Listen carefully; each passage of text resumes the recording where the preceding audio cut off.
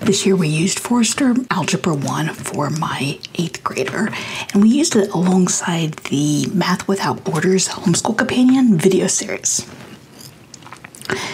The textbook can absolutely be done without the video series. He just teaches what's in each lesson. So that's what we are going to look at today. I have the student edition as well as the teacher's edition.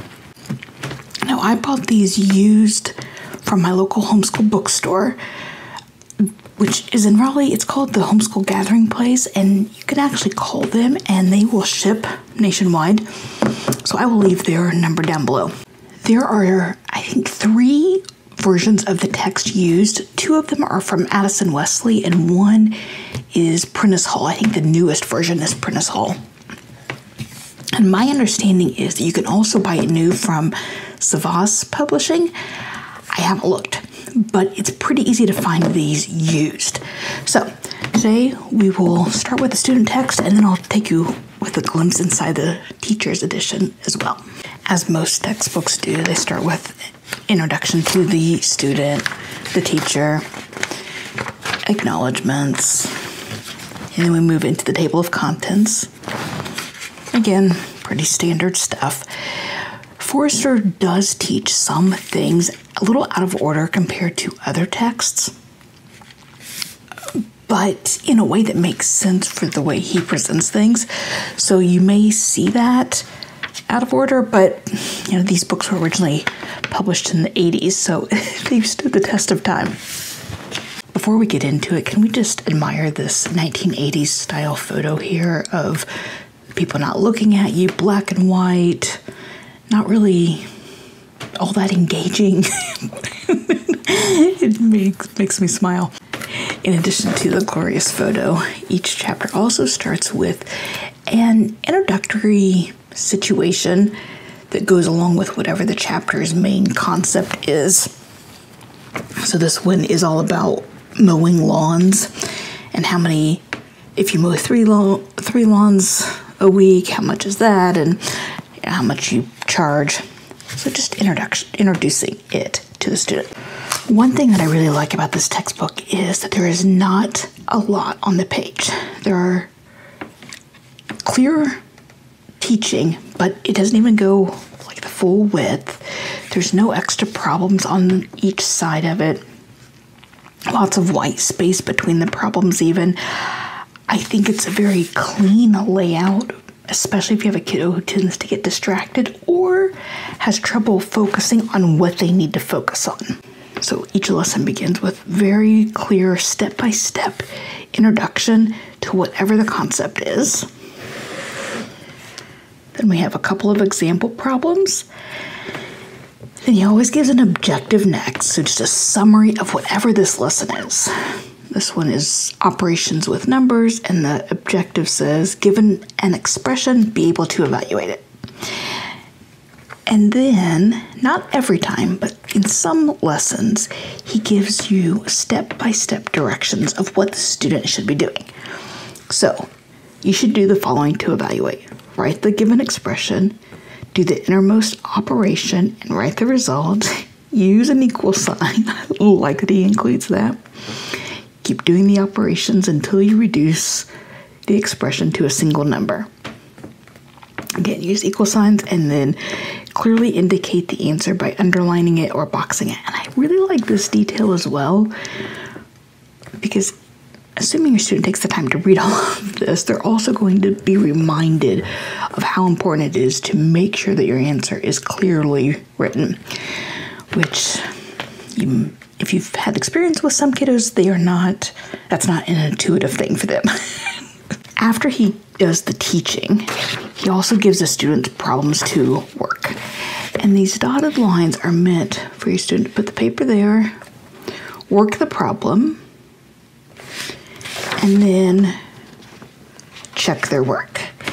And as he goes, they give clearly written reasons on why you're doing each of those steps, which again is really helpful, I think. There are always several lesson problems, usually somewhere in the 3 to 4 range. Some of them will go up to 5 or 6, depending on what the topic is. And then in blue, they give you any definitions that you need to know.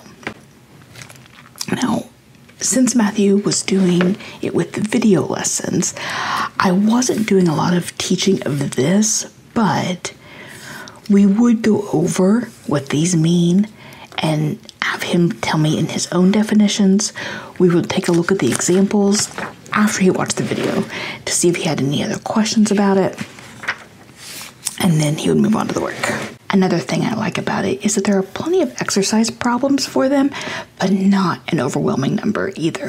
My daughter used Lyle math, and there were definitely times when the problems were overwhelming to her because there were so many. In fact, Matthew used Lyle's pre-algebra before coming to this book, and he prefers this one for his style. Jumping ahead to chapter 6 and another glorious 80s photo here. So this chapter is all about the quadratic formula. So all of lesson 1 is about memorizing this. He's not teaching what all the letters stand for yet. He says you'll learn it later. Right now, he just wants you to memorize it so that it's just easier to do the problems later on. And I like that he gives, in the exercise, gives tips on what everything is as far as where the lines go and such. Now, in 6.2, I didn't show you before, but some lessons will have an oral practice. We didn't do these every time, but what I would usually do, if we were going to do it, would be that instead of doing it as part of 6.2, we would use it as a warm-up for 6.3. So before he did this, we would do this, and that just got him going. Or we would do it after he did the video, but before he started the problems, we'd come back and do it. And I usually didn't do all of them. It depended on how many problems there were.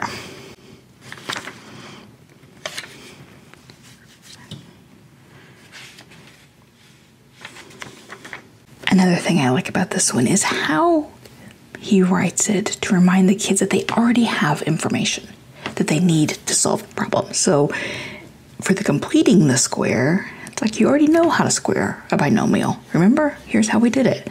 Oh, and recall, here are quick tips for it. Now, let's do a quick review, and then we can just reverse it. If you know the pattern, you can reverse the process. It's a subtle thing, but I like the way he encourages them to make connections between what they're being taught new and what they already know. I already showed you that some of the blue boxes are for definitions, but some of them will also be a technique. So for this one, completing the square. If your problem is set up this way, boom, 1, 2, 3, here's your result, or here's your steps. I really like that as a quick reference for kids. When we would come across one like this, I would use one of these post-it notes and put it in, so that way when he was in the lesson, he could find it. Each chapter does include a test, a summary, and then the test itself. There'll be different kinds of problems. Some of them multiple choice.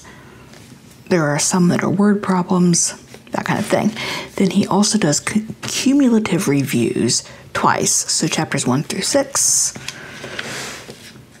And then here are some things that your student needs to review for it. At the end of the book, he does have a review of the whole book, as well as a final exam. We did not do very many of the tests. We did a couple, but for the most part, I really wanted him to focus on mastering a textbook and then the material. He also includes a table of square roots and trig functions, and then there's the traditional glossary. And then the solutions, or just the answers to all the odd problems in the book, except for the tests. As is standard with public school textbooks. They look pretty much identical. This one's a little wider to allow for the answers. The teacher's guide is pretty self-explanatory, of course, but a couple of things to note. One, at the beginning of each lesson, they tell you how long to allot for the days. So a 1 day, 2 days, 2.5 days, whatever. There are some examples, additional examples to work together if these are not enough for your student. And they also give you an assignment for them. Otherwise, it's laid out just the same way as the student text, except that the answers are in blue. Sometimes the answers will have notes so that you know what things students might have problems with. So, for example, this one says that problems 23 to 26 have some tempting canceling that produces the wrong answers. 27 through 30 can be done by canceling first, and 31 to 40 will cause division by 0 errors for some students, in spite of all you have said in class. And I love that because we all have those times when we tell our kids 100 times something and then they still do it wrong. So that made me smile. I think these kinds of notes are especially helpful for homeschool parents who may not have much knowledge about teaching math and what to expect and when we should expect that our students might have problems, because it's easy to be going through our lessons and they seem to get it all, and then you're wondering, like, why did they miss all of the last 10 questions when they got the rest of it right and they seem to understand it? Well, maybe there are little things like that that kind of tripped them up. And sometimes teachers with more knowledge, more experience might know that, but when you only have 3 or 4 students in your entire school, it's not enough time to get that experience. Now I want to flip ahead to chapter 6 again to show you what it looked like since I showed you that. It's the one with the glorious football photo. So some more information about the quadratic formula, problem notes, what their assignment is.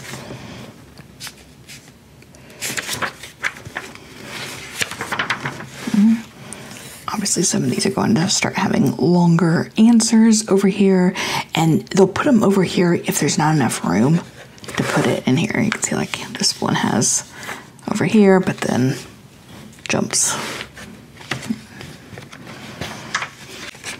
I think the illustrations for word problems are really good in here to help a student really understand what is actually going on rather than just reading it. Sometimes illustration's going to be hit or miss, is what I found, depending on the book. Matthew, my student who used this one, he's my 3rd kid to go through algebra. So we've had some experience. We also used Lyle for my oldest, who did it with an online class, and then my middle son middle kiddo used Mr. D's, and I do have a couple videos about that, so I'll link it.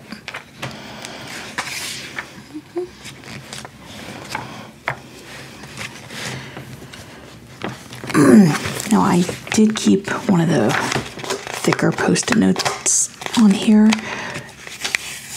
They can be moved easily, so I used that to keep track of where we were in the book for grading purposes. The video series he did was just the teaching and not the grading, so I had to do that. And I did find this book really easy to grade from. So that's a look inside Foerster's Algebra 1. Thanks for watching.